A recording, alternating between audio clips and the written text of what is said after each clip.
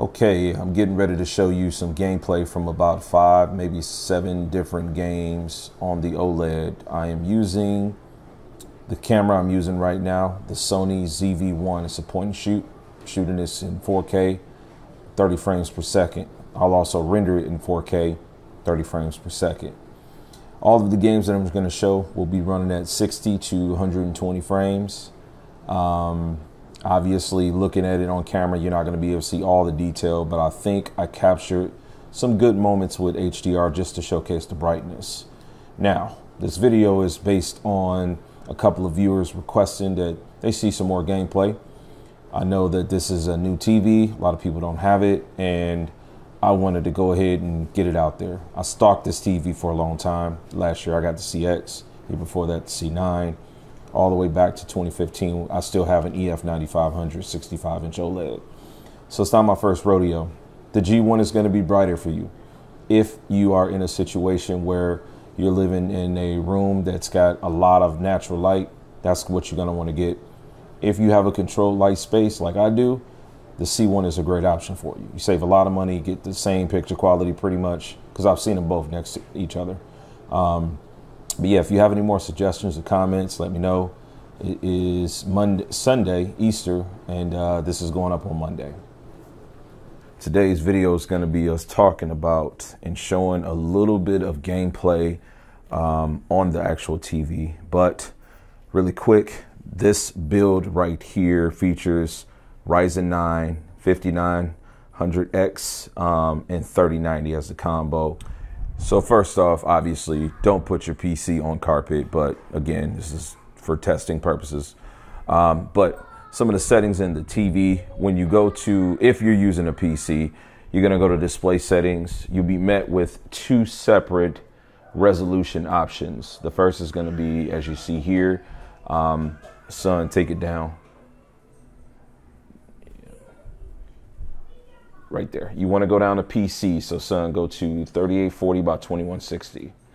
The reason you do that is because the top 3840 by 2160 maxes at 60 hertz. This one is 120 hertz or 100 hertz, as you can see. So go ahead and apply that. And then you're going to need to accept or hit yes. Thank you. Now I need you to go over to Setup G-Sync. Great, great, great. That's already set up. As I said in the start of this video, this was already connected to a gaming monitor. All right, we're gonna start with an oldie but goodie. This is Destiny. Now, the reasoning for this is because I know that there's about to be a flood of different videos with this TV, this and the G1, but man, look at that. I'm telling you, just can't see it in person, but the way that sun was posted was crazy. But I wanted to show some realistic gameplay, you know. One thing I want to point out, you're concerned about like static images. That frame rate counter is like more dull. It'll brighten itself up. The TV has a mode set where it'll take a static image and it'll reduce and increase the brightness just so that it doesn't stick. So I'm doing this because a subscriber requested to see what this looked like with the lights on, so let's give you an angle shot. It's in 4K, 120 frames per second. All the settings up. Now G-Sync is on, so obviously it's not going to be locked at 120 all the time, but all right, that's Destiny. On to the next game. All right, and here we go with Resident Evil 3. And let me tell you, the colors are ridiculous. That green just pops. HDR is absolutely beautiful. I'm just gonna wait here because there should be a scene where the lightning, thunder hits. Just gonna wait for that. As we wait for this, just give you an angle shot.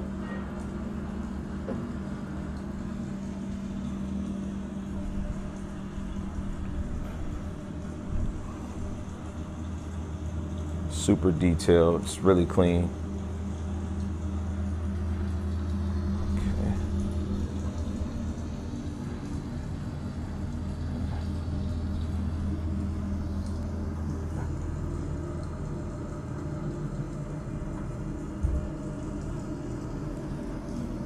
Okay, you can just keep moving around, it's fine. Walk up to that door. This right here. Okay, so go closer to that. Go back some. Like right there, if you yourself physically were to stand in front of this, this is really bright, like really, really bright. So the HDR is good on this. It's got enough nits of brightness. This video again is all about the gaming aspect of the TV. We'll move on to the next game. All right, this is Mortal Kombat 11 Aftermath.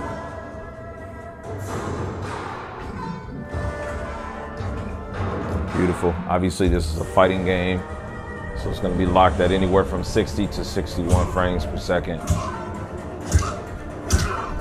This game does feature HDR.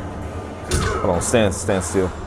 So some of the details that will be represented on this game is going to be like his shoulder, right?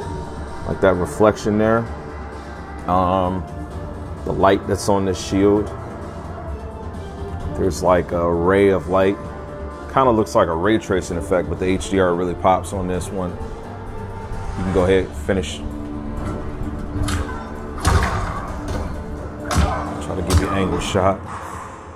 I don't know exactly how this is gonna come up. I'm shooting this using a 4K camera. Even though the game is at 60, the camera is recording 4K at 30 frames, so kind of is what it is. We're gonna go on to the next game. All right, this is Tomb Raider Remake. So just give me a look at the settings. 4K, 120 frames or 120 hertz. V-Sync triple buffer. All right, hit the right trigger to go over to advanced. Quality is custom. It's because I preset it to ultra, and then I turned up the hair works. All right, so you can go ahead and go to the game. This isn't a brand new game, obviously, but yeah, anyone is fine. It's not a brand new game, but it's going to be a game that can be used as a reference. You know, if you're playing PlayStation or Xbox and you're playing any single player titles that's going to have HDR or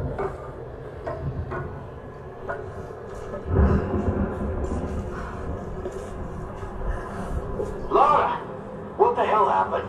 This storm, it came out of nowhere. These clouds, they just surrounded the plane. Lara, listen. I saw the crash from here, so you must be close to my position. Again, this is with the lights on. All right. The brightness on this TV is great. It's excellent. Oh, I own a CX. It is brighter than a CX. I can tell you that. Hold on, go back to, yeah, okay. Go forward a little bit, like there's like this ray of light, like there's just these little details, things that I can notice on this that I know that I didn't see on the CX. And of course the G1 is going to be brighter than this, but great representation here. Over here! For flag!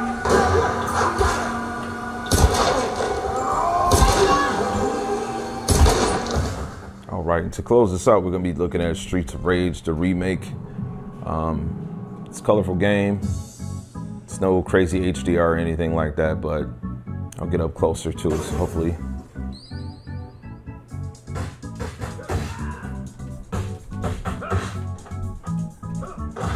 Yeah, like I can see everything perfectly.